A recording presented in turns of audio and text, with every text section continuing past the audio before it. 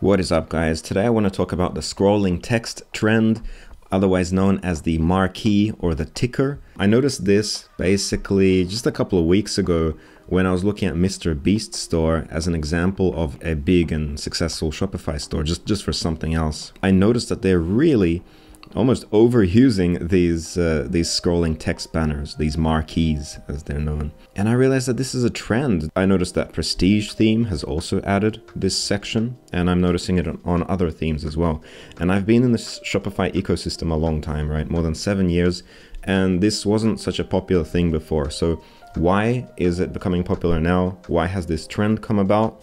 I want to talk about that in this video. I want to discuss the pros and cons of using it.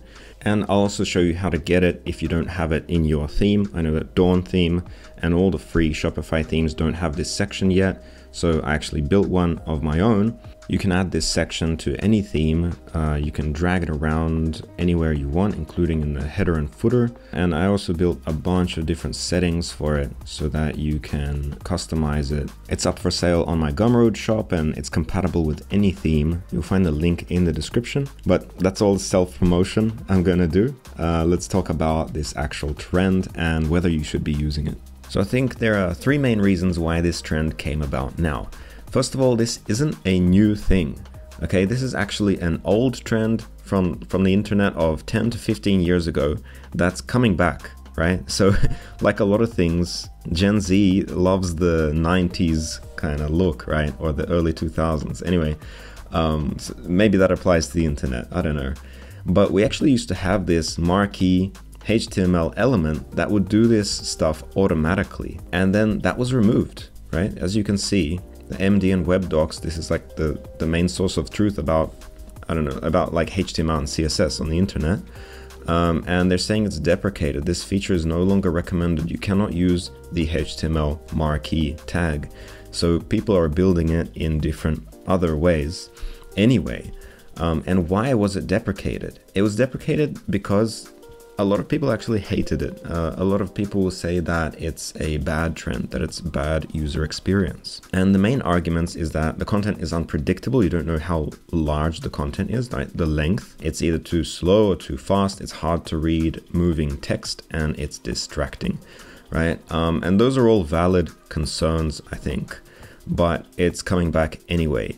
I think the issue that it's visually distracting, when it comes to e-commerce, that's actually kind of a plus, right? That's a pro, not a con.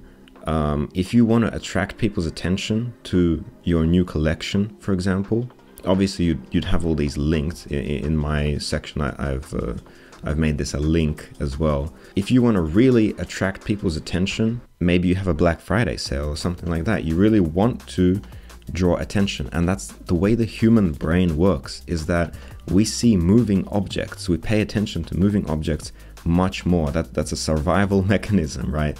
If we see something moving in the grass 10,000s of years ago, it could be a snake or something, right?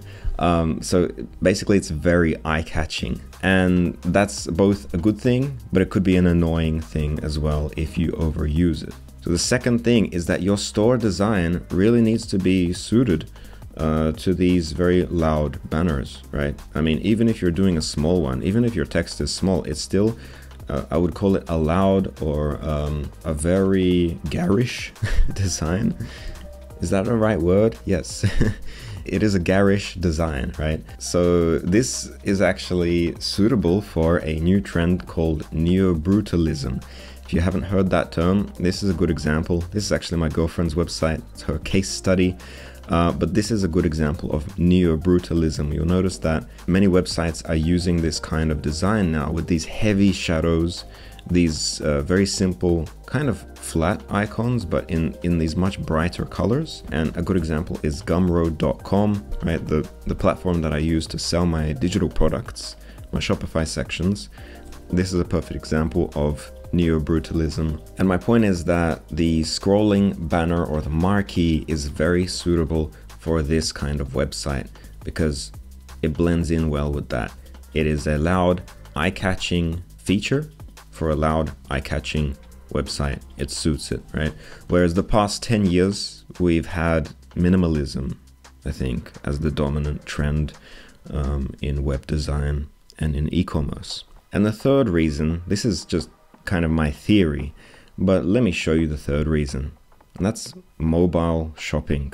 Okay, the whole reason for a marquee or a ticker in the real world is when you don't have a lot of space, right? So imagine on billboards, maybe not billboards, but train station notice boards, or on cinemas where they're showing the name of the movie, or on just TVs on news when they're showing the stock ticker, right?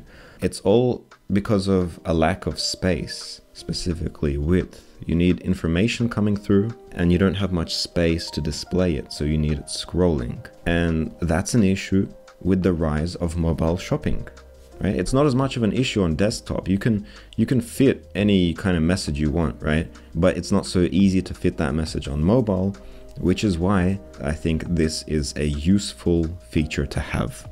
So yeah, to summarize, those are the three reasons, according to my opinion, okay? It's just a particularly good feature for e-commerce. It really fits the neo-brutalist, very bright and colorful trend of recent years, and it's suitable for mobile shopping. It's optimized for mobile shopping because you can fit more text on a smaller screen. So here are some tips if you want to use a marquee on your website. First of all, as I mentioned, it can be difficult to read, right? Especially for people who have reading difficulties like dyslexia, or simply if you have bad vision. So the first thing you want to do is make sure that you enable pause on hover. This is a setting that I've built into my section, right? There's a checkbox here that allows you to make it pause on hover. The second thing is adjust the speed so that it's not too fast. I've made it a variable speed. So of course you can do something like this, but I definitely don't recommend that kind of speed because nobody's going to be reading that. I also recommend leaving it in a natural reading direction, right? So it's going left rather than right. But, you know, on Mr. Beast's store, they often do it the other way. I'm not sure why, but you have that option. You want to make the colors high contrast as well. Definitely don't use like a light gray text on a white background, right? You definitely need more contrast when the text is moving so that it's readable. You also want good spacing between each of the sentences. So I'm using emojis here to create some separation. You want some image to separate, otherwise things can kind of look like one sentence. That is, unless you're doing that as a specific effect, right? So this constant ribbon here is just an effect that I thought looks cool, and it's cyclical, right? People won't be confused. Where does the sentence end? It never ends. But here, definitely you want some kind of separator. And I've made it so that you can adjust the gap as well. And finally, the font is very important as well, the font choice. Change the font to something that is more blocky, more sans serif, right? And I've added a font picker here so that you can select from any of the Shopify fonts, even if you're not using it on the rest of your store. So those are my tips on how to make it not annoying and actually beneficial, right? I think on my store here, I just have a small one. It's in like the color of my brand, right? And it's going quite slowly. It's not intrusive. It's easy to read. It links and opens in a new tab, right? So that's an example of how you can use it. If you're interested in getting this section, then visit shop.ed.codes. If you found the video interesting and you want me to cover other design trends, then I'd be very happy to do so. I find it interesting as well to talk about the design topic, even though I'm a developer. I think there's definitely not enough people talking about e-commerce design on YouTube. Leave a comment if you have any questions, and I'll see you next time. Bye.